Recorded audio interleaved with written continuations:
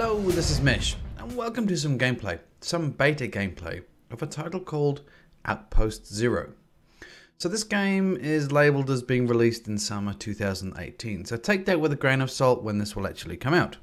But what this is a survival exploration type game based on a planet which is obviously not Earth.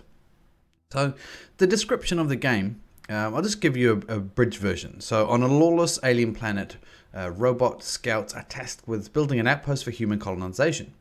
So you command AI minions, you colonize the planet, you survive the perils, you got native wildlife, rival corporations, space pirates, and the actual issues with the planet itself.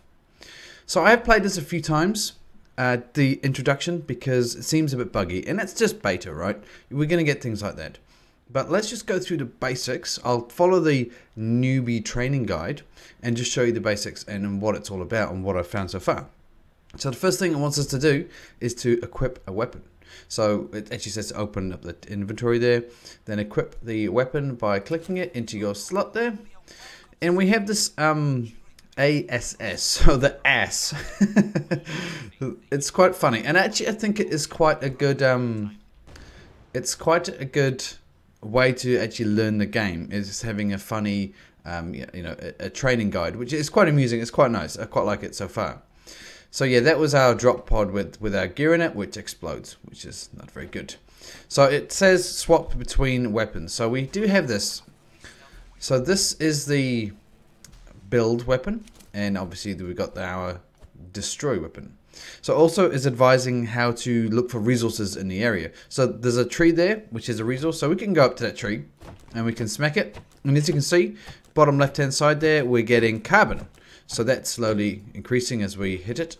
And there is actually a creature over there, so I'll avoid that one. But what it's saying is if we press N, we can see on the map locations of resources around us. So if we zoom in, you can see here that we have, it's a little bit buggy, but we have silver close to us, we have iron and sodium. And as well, if I get rid of the map again, as we see, there's a compass in the center of the screen. So if I move, it tells you obviously the direction, but it also points out the resources on there as well. So as you can see, up here, we have a resource. So if I go over here, hopefully that wild dog thing doesn't attack us. So there we go, silver. So I hit that, and we do gain silver. I don't know if you saw that as well. It's almost like a proc or a random thing here where these little bits sometimes drop out, which are actually a different. That was a diamond, so you get different things. I've seen a few different things drop out of it, which is it's a nice way to give, I guess, an RNG aspect to a very repetitive gameplay mechanic. So something which, there we go, diamonds again popped out. I'm going to avoid that thing because it looks like it wants to eat me.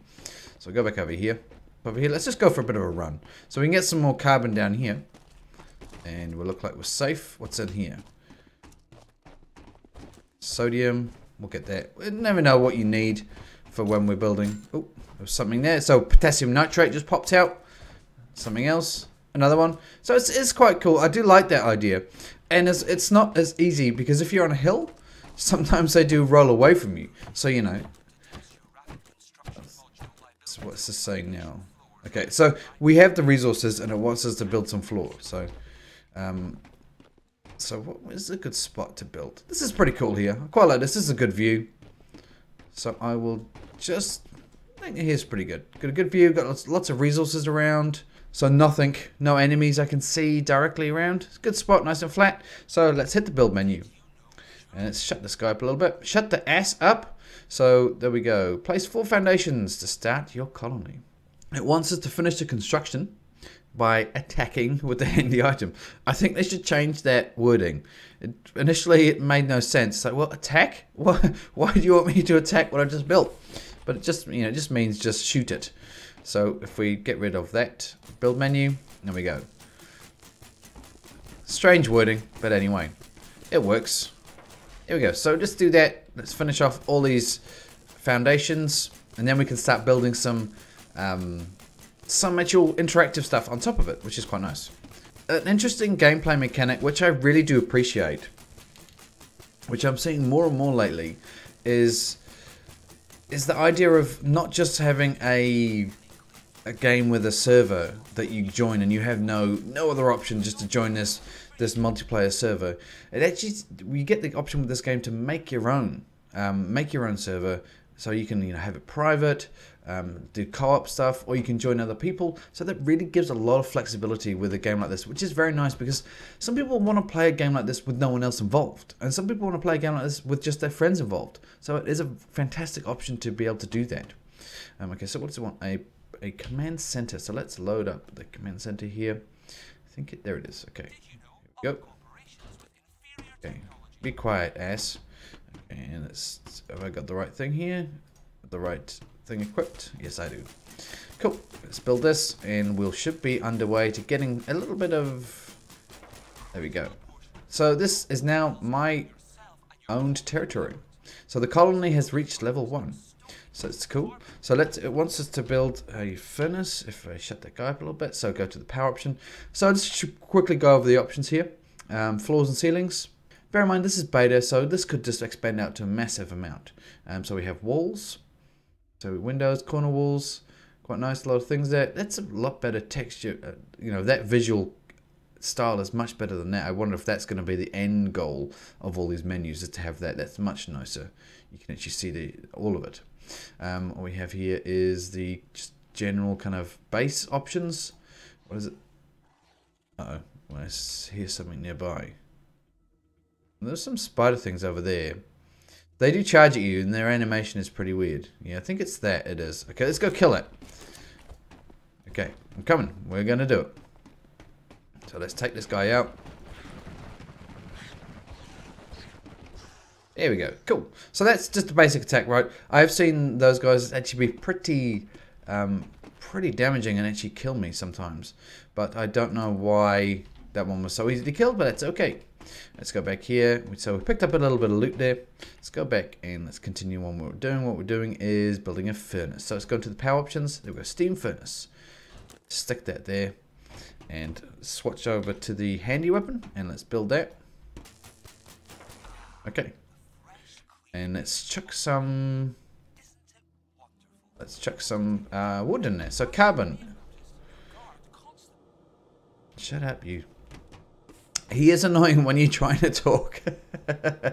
But I do like it when I played it for the first time and you're unknown, so it's exploring and all. I think it is a good addition. But when I'm trying to talk and explain a game, it is not helpful at all. Okay, so let's change this. Let's get a little bit more carbon here.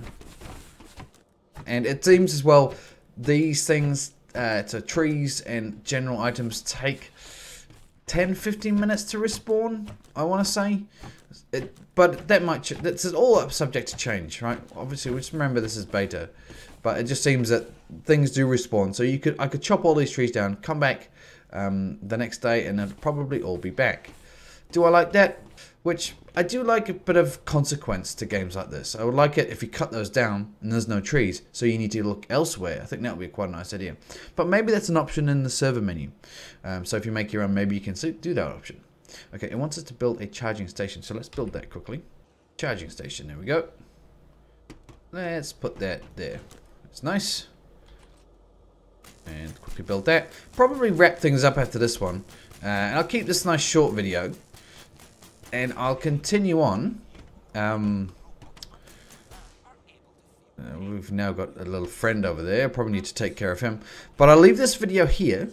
This is just the basics, right? It's giving you an idea of what the game looks like, the basic first steps. But I'll continue. And it looks like we have a sandstorm arriving as well, which is quite nice. There's more things like that as well, but I'll get into that in the next video. So stay tuned for that. Subscribe for future content around this game and other games in the future. So until next time, this is Mesh, and I'll see you later.